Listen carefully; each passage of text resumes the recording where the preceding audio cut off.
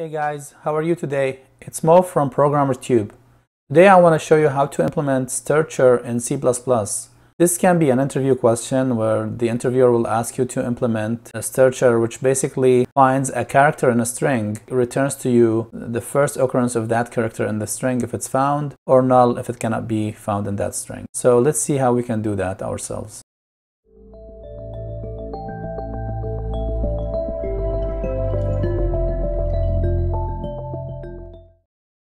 Okay, before we jump into the code, I just want to make sure you have Visual Studio 2015 installed on your machine. So make sure you go to this link here, download the community free edition of Visual Studio so that we can get started.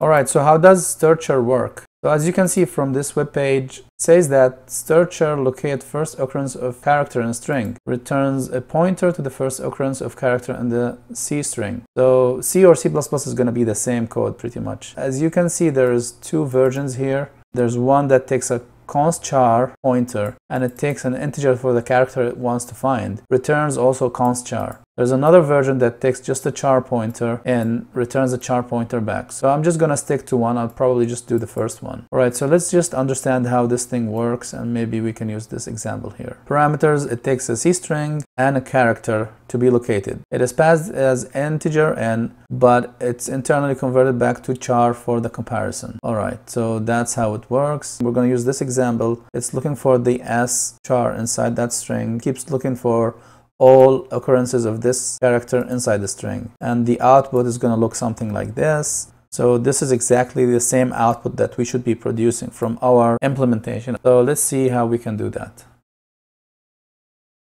Okay, so now I have Visual Studio up and running. I'm going to hit File menu, New Project to create a new project. So make sure you select Visual C++ and select Win32 console app. And we're going to name this strchr. Hit OK. Then on the wizard, hit Next. On this page, I'm going to uncheck precompile header, uncheck the second SDL security stuff. Hit Finish. And then this is going to create a project for us. Okay, so now we have this project. I'm going to go back to that page and I'm going to select from this page this code so that I can use it for our own testing. Copy the code, go back to Visual Studio, and now we're going to select everything here by hitting on the keyboard Ctrl-A and then paste the new code in here, Ctrl-V to paste everything. Okay, so let's make sure this compiles and runs. On the keyboard again, hit Ctrl-F5 and then yes. Okay, so as you can see here, it's returning 4, 7, 11, and 18. These are the locations where it found the S character. So our code that we are going to write should return exactly the same output. Alright, so cancel out of this, back here. Let's start writing our function.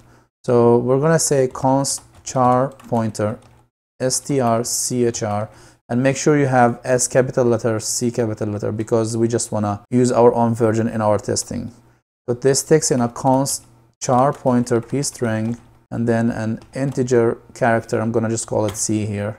Alright, so this is our function. So the first thing we want to do is make sure we don't get a null pointer in. So if p string is null, we return null. So the next thing we want to do is, while the string is not empty, by checking its content, p string ++.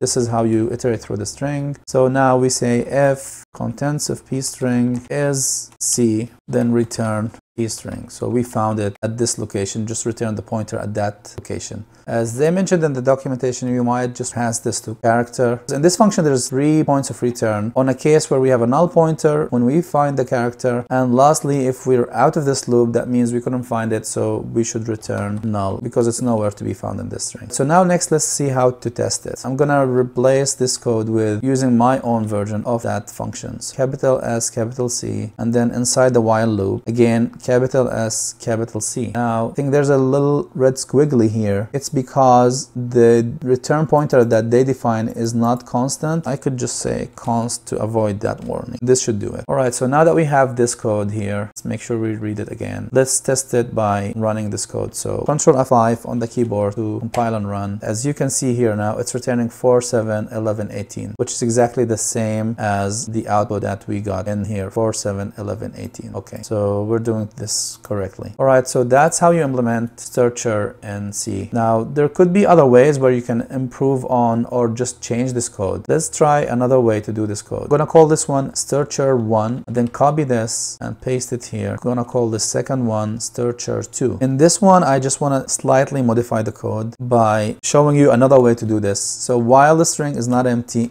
and contents of the character at this location is not C. So what is this doing is that as long as the string is not empty and we're still not able to find C, advance the pointer, move on to the next character, etc. till the end of the string. So once this while loop is done, we have one of two possibilities. We either found the C or we're at the end of the string. So what do we return here? If contents of B string is not null, then we return B string. Otherwise we say null. This means that if we are still at a character, return B string, otherwise return null. Okay, so now Control F5 again to compile and run and see. Okay, so now as you can see here, it's actually returning the same 4, 7, 11, 18. This is another way to implement it. If you compare the two functions together, you can see this is a more probably easier to read, but this does the same thing. While the string is not empty and we're at a character that's not C, advance the pointer. Once we get out of this loop, we have two conditions. We hit the end of the string, which is a null character. In that case, we return null pointer. If we're at the end of the string and it's not null, if we're not at the end of the string, we're a character that's not null, it's most likely that this character is the C, so return that location. This is pretty much how we do strchr. There's another version of this function called strchr last, which finds the last occurrence of this character in the string. I'm gonna do that in the next video, so if you're interested, go watch that video as well. Alright, that's it for this video. I hope you find this useful. Please leave a comment and don't forget to subscribe, share with your friends, and give me your feedback. Thanks for watching.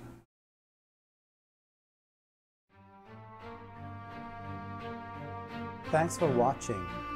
Please leave a comment or share with your friends. Don't forget to subscribe to my channel or like us on Facebook. See you in the next video.